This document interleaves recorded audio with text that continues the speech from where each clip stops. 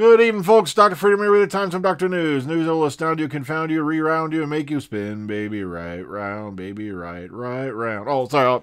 I don't want to get copyright struck for my crap.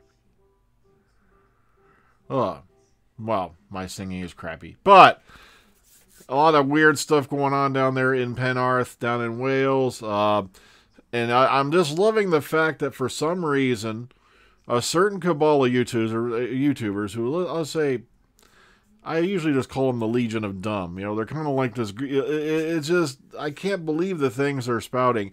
And the worst part is, there's sites that are picking up on printing this crap. And we're going to talk about that a little further in a couple minutes. Now, some particular villains from back in the day, well, not all the way back in the classic, we're talking back in the Moffat era, have resurfaced. I am warning you now. Spoiler alert, so if you don't, I'm going to try not to put this in the title of the video. I probably already did, so it's probably too late. But I'm warning you now, you may not want to go any further, because we're going to go into this. Let's take a look now. Let's hit it.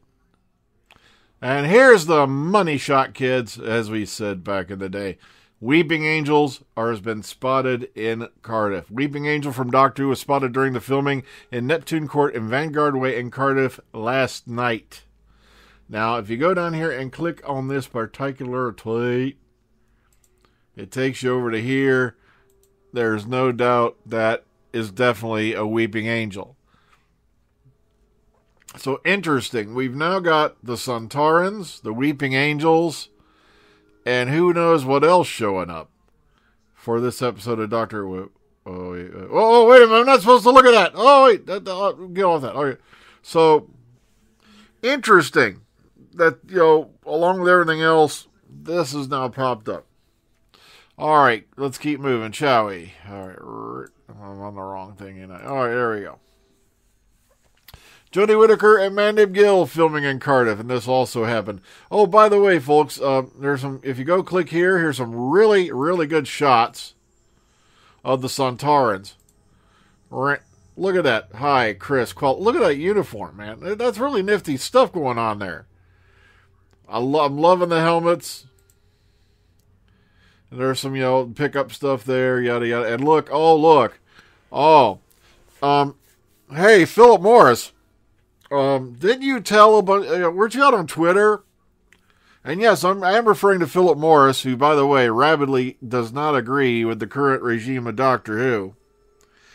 Was telling people on his Twitter, and people have screen capped this, so this is real, that Jodie Whittaker was regenerating at the end of Revolution of the Daleks, and it was confirmed. This is Series 13 filming, Philip. What are her and Yaz doing there if she regenerated at the end of the special coming up? I can't believe that somebody like Philip Morris has bought into this crap. It seriously disturbs me. I think, given his accomplishments and all that, he would not sink to being as low. Also, you got some more linkage stuff here. So if you want to go check these out, all you have to do is go to this article over our Cold Box. This one here, too. And all these tweets are linked up for you there, so I don't have to do it. I just have to link up the article. And those links will be in the description box, as usual. Why does she keep appearing?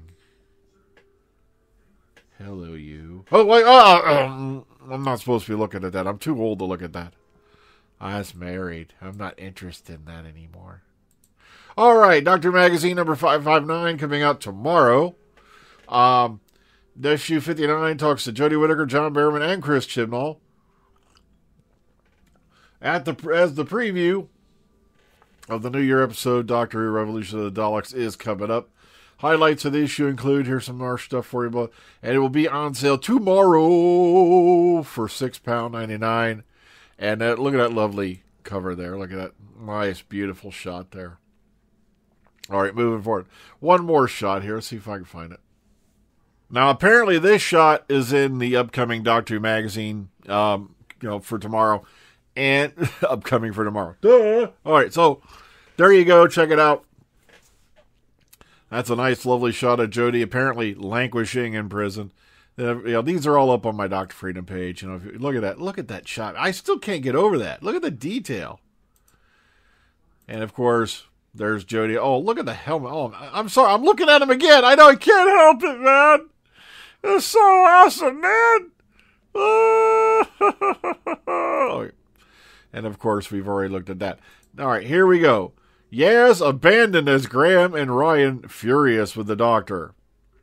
Now, what the author's trying to say here is apparently Ryan and Graham are not too happy about the fact the Doctor has not yet reappeared after we last left her. They don't know that she's been in prison, and I think that's what they were getting at. Lovely shot of Jack here. Here we go.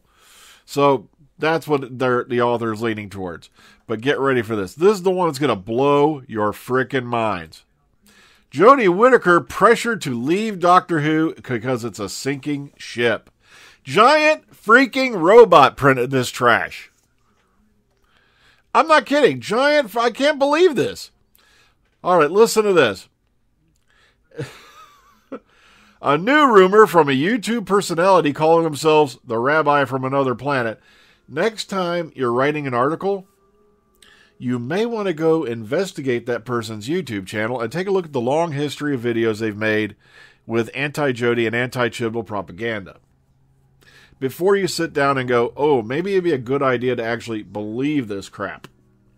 Now, but get rid of this. So Jodie Whittaker's agent is calling her up and telling her to turn down any extensions and to turn down one of the highest paying jobs in British television because it's a sinking ship. Really? How freaking dumb do you people think we are? Just the fact they printed that headline. For one, it's something you can't prove because you have no statement issued by the agent. You could be sued for this, numbnuts. Hello, keep dancing around with this crap. But of course, they used "it's a rumor" to cover their little backsides. This is blatant libel. This is slander. This is a whole 9 yards. I can't remember which one's printed, and I don't give a shit. Now, of course, they go, but here's the thing. I have to give the article writer this much. The idea that Jodie Whittaker herself is to blame for the decline in viewership leads into a bad faith narrative and is far more likely a combination of issues regarding the show's writing quality and general interest in the property. Now, while Doctor Who was able to enjoy a healthy renaissance starting in the mid-2000s, the allure and popularity seemed to die off shortly after David Tennant ended his run on the show. Following Doctors all have their fans and were warmly received, but it's hard to argue the show was able to maintain its pop culture fervor for an extended period with Matt Smith in the role. Simply put, Doctor Who just isn't as popular anymore. The problem is, as I've been telling you for weeks, the show is now 15 years in. Even Supernatural's bowing out at season 15. Okay, you can only go to the well so often, so to speak. All right? And that's what they're trying to tell you here. So at least he's put in there, look, how can you sit there and say it's all Jodie Whittaker's fault? You see what I mean? Oh, it's just, look at this. Why did you even print this crap?